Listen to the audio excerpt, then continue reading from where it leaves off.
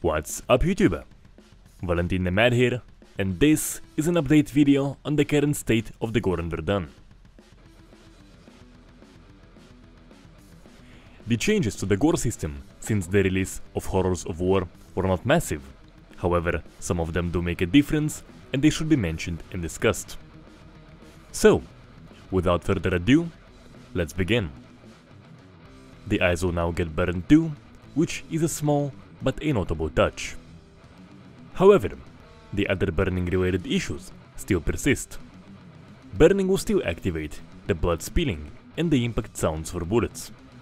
The activation of blood spilling also causes this issue of blood appearing on burned characters.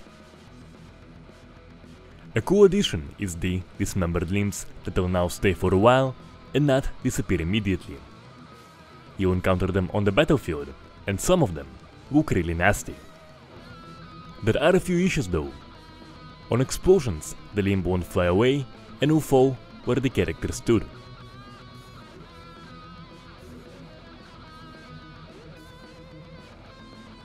And limbs don't stay for as long as the body stays. As seen in many other games, flying dismembered limbs can offer pretty entertaining feedback, so I really hope the issue with explosives will soon be fixed. As for the blood spilling, stains can now appear on any surface, meaning the trenches can now get covered in blood too. The new issue, however, is that stains have a weaker cover now, and sometimes you can barely see them. It's a massive issue that gets in the way of seeing the spinning mechanics, which are pretty solid.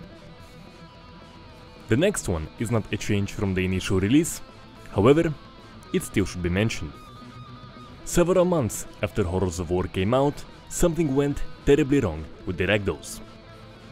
On death, limbs would go inside the body, and when characters went into a long death animation, the results would vary from something that resembles a Japanese horror movie or an experimental blowjobs function. This issue has recently been fixed, and death animations are finally working properly again. Now I hope this feature will be expanded with even more long animations and an option to have them activated more frequently. Those are the changes we have now, and I hope more things will be added in the future. Until next time.